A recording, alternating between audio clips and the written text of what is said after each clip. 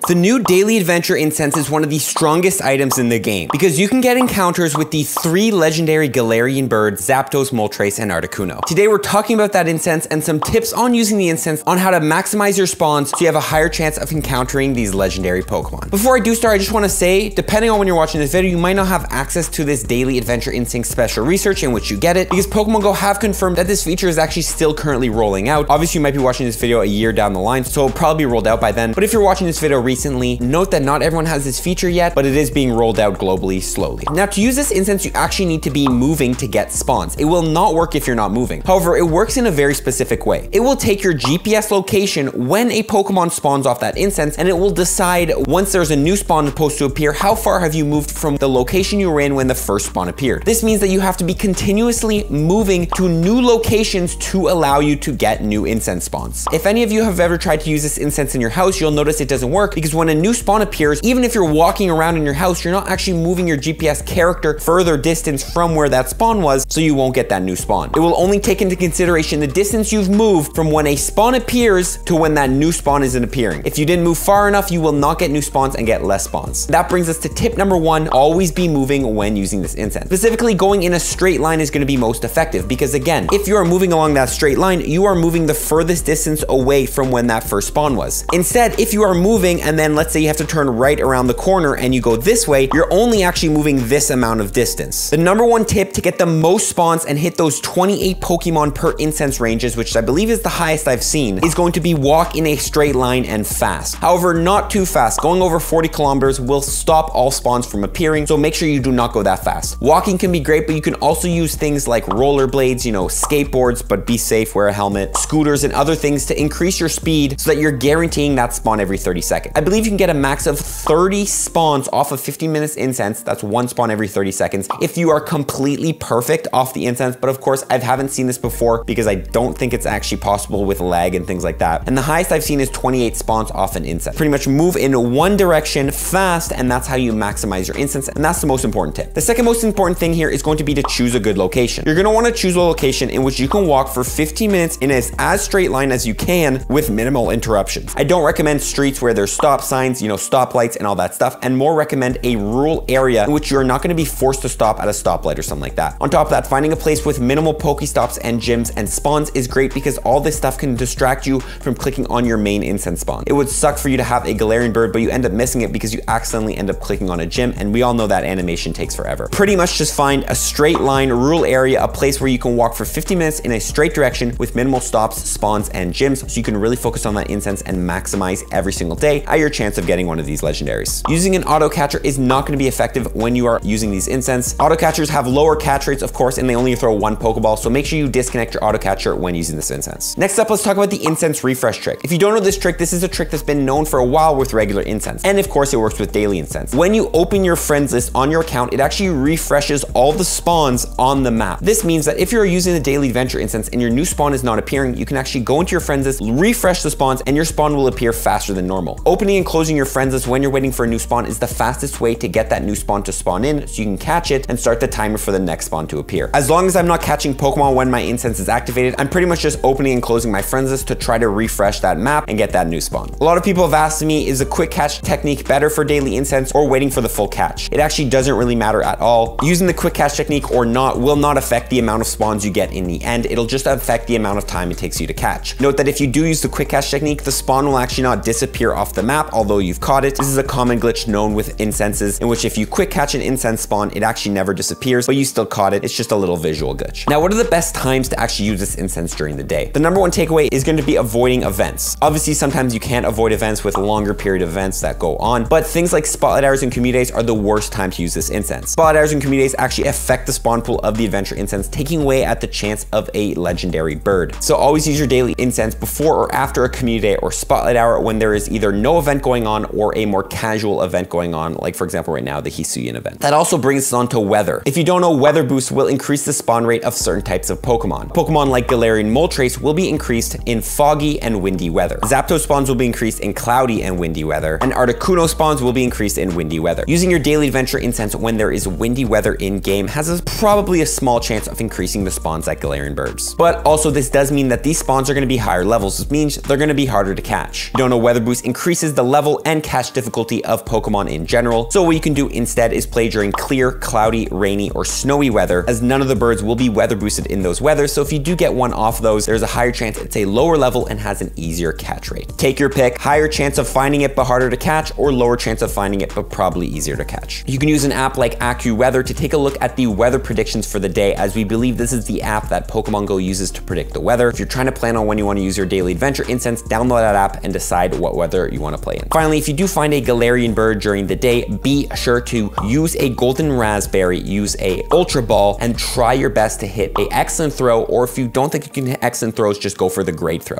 These Pokemon have an average of 2% catch rate and a 90% flee rate, which means if you don't catch it on the first ball, there's a 90% chance it runs away. Increasing the catch rate with those items is going to be in your best interest, because you probably most likely only have one chance to catch it if you find it. Finally, don't expect much. A lot of people go into Daily Adventure Incense expecting to find 3 Galarian birds or some crazy things. I know JT Gilly went off, but don't expect to be like JT Gilly and get back-to-back Galarian birds and then another day you get one. Just go in, have fun, try to get as many spawns as you can off of it, and then if you fail, try again tomorrow, and hopefully over time everyone will be able to get all 3 of the Galarian birds in Pokemon Go. That's pretty much it. If I missed any tips, feel free to comment below and let them know, and good luck with your Daily Adventure Incense. If you're still waiting on getting it, hopefully you guys get it soon and can experience this item in Pokemon Go, because it's honestly absolute blast. We're gonna see you on the next one, guys. Follow from tips, everyone. Peace.